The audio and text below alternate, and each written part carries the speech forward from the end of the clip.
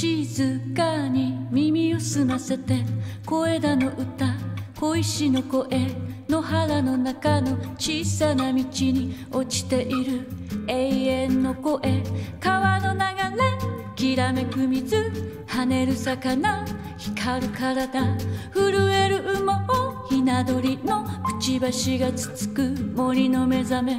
土の中で土の上で目を覚ます小さな命。ガラスのかけら、壊れた時計、片方だけの小さな靴。金色のピン、自転車のサドル、錆びた車のドア、折れたバット。秘密の道、走る子供、永遠が見える坂の途中。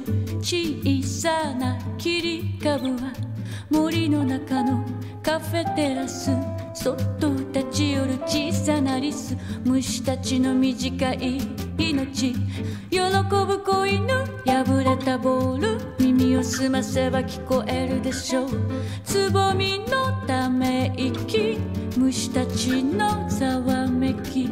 見えない手で永遠を告げるイコン、銀色に輝くジェット機の翼の影、きらめく雨のように降り注ぐ光の粒子。葉っぱの隙間から垣間見える宇宙へのゲート。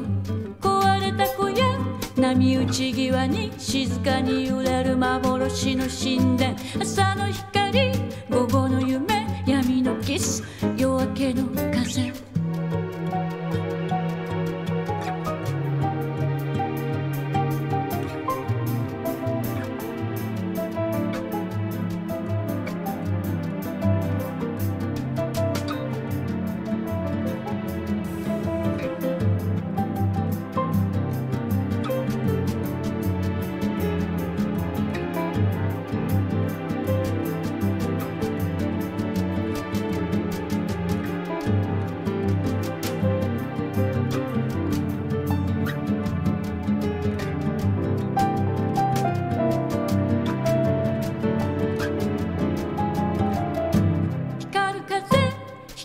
空、光る大地、光る雨、光る山並み、光る線路、光るハイウェイ、光る砂漠、輝く海、輝く船、輝く岬。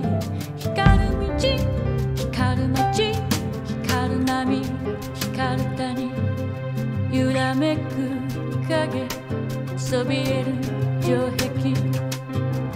走る戦士、死にゆく者、乾いた太陽、飢えた人々、揺れる現実、さまよえる魂。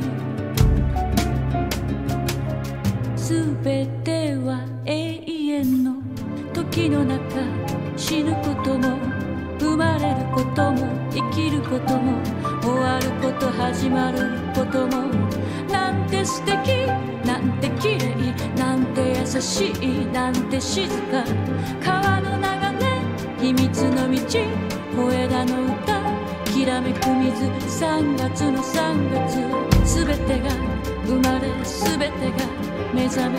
3月の3月にすべてが息づき、すべてを始める。